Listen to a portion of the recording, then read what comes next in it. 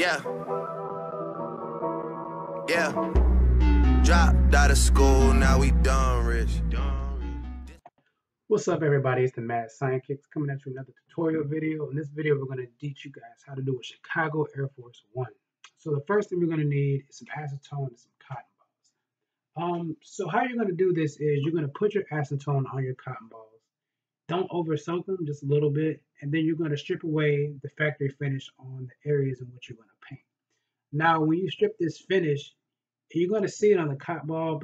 Cotton ball is going to be kind of like a white paint on there, but that's just going to be the factory finish. And you'll know that you stripped it off when you'll see it on the cotton ball, and also you won't see a sheen on the shoe anymore.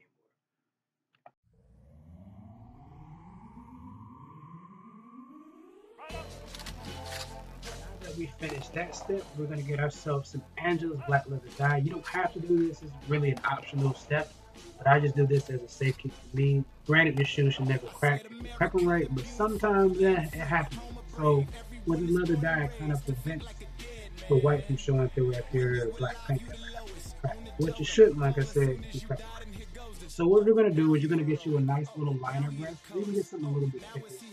And then you're going to just dip it lightly in the Angela's black dye. Now I'm going to let you guys know you have to be really, really careful when you're doing this step, because if you get some of this black dye on that white, it's pretty much going to be impossible. You can paint over it, but acetone won't be able to get it out. So just be really careful. If you think that you need to put tape down, I would suggest you put it down, especially if you're doing this for a customer. Because, yeah, they're not going to want to see black dye.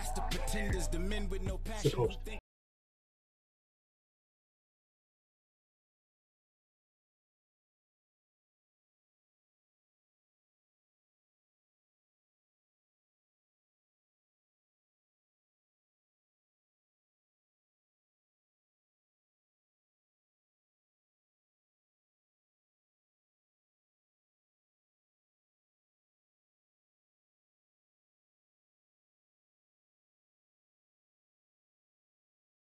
Angela's black leather dye. We just did about 2 coats of that. We're going to go to our next step, and we're going to get an Angela's red. Now, it's not a fire red, it's not a real red, it's literally just a regular red. And you're going to get yourself a flat tip paintbrush. I would suggest you getting one that's used for acrylic paint, because it's going to get the best job done for you. And when you put this red on there, you're going to just put nice little thin coats. Don't try to rush it and just put big globs on there, because it's really going to crack quick. So just do nice thin coats. So you're probably going to maybe put around 8 coats on there. Some people might like to put a little bit more just for safety reasons, but 8 is good enough. And I will let you know, it may look blotchy at first. It may look like, hey, I can see the white coming through, but hey, you're going to put a lot more coats on there, and it's going to go away after 2 coats. And make sure you let it dry in between. With these thin coats, it's not going to take. It may take, I don't know, maybe like 30 seconds, maybe 20.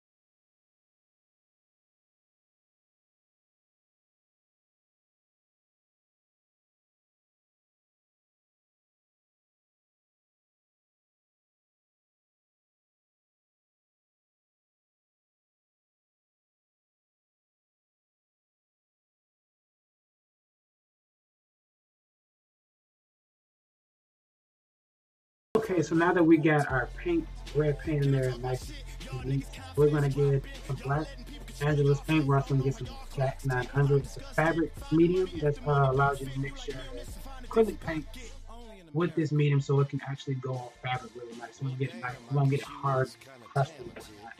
So you use the same paintbrush that I used before, and I'm going to get inside the sock line. Now you see some reds on there, but that's okay. We're using black because we're going to cover it anyway.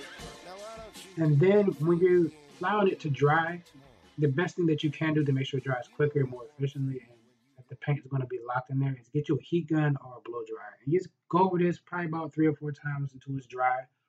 And then you're just going to go back over with another coat. And then from there, you're just going to let it dry again, and then you should be set.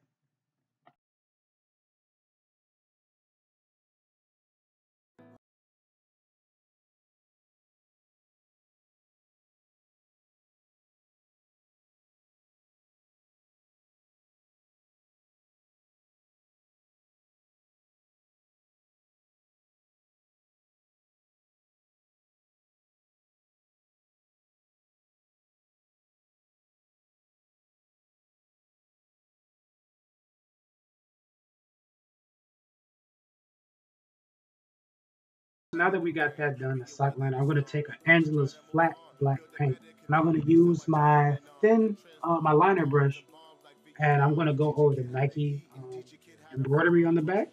And make sure you take your time with this. You don't want to get it on the red areas because it's going to be kind of difficult to get that black off. I mean, you could try to wipe it off, but sometimes it'll smear and it'll just make a huge mess. So definitely take your time with it. And with this flat black paint as well, I'm going to paint the Nike swoosh. Remember we dyed it in the beginning, and now I'm going over it again with this flat black paint. And it'll have a nice matte finish to it. You can use a dollar, some people use, but sometimes a dollar you have to be careful with too. Because if you mix it wrong, it will crack on you. So I just stick with what they have. This flat black is actually pretty legit.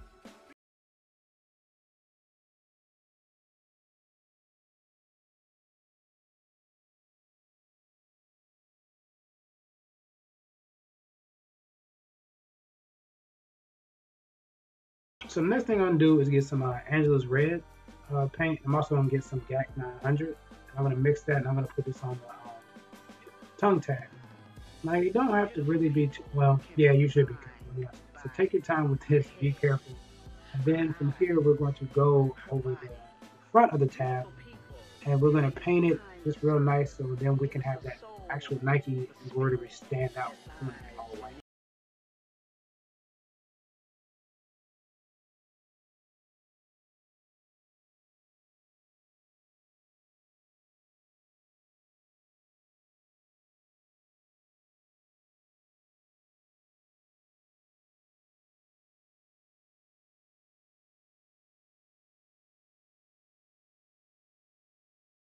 It's gonna have like a jelly consistency. That's how you know you did it right. Because if it's too runny, it's gonna spill everywhere. So be very, very careful. Make sure it's there. Now we're just gonna paint the sole. I mean, excuse me, the sole with our paintbrush. Just do a nice little coat, and then from there we're going to take acetone, and then we're going to strip down what we just did. Um, and then from there you're going to keep building your coats. I generally like to do 5. I don't know why 5 is my go-to number for some reason. I don't know, but it seems to work. And if you do it properly, your sole should stay red for quite some time. Sometimes it won't come off at all, especially depending on how much you wear. So just like I said, be very very careful on this particular step. So now this is what our nice little dyed sole will look like. And from here, we're going to put a matte finish on there. And I'm going to put this in an airbrush. You can use a sponge. You can use another paintbrush. I know it's crazy, but hey, I'm using what I'm using.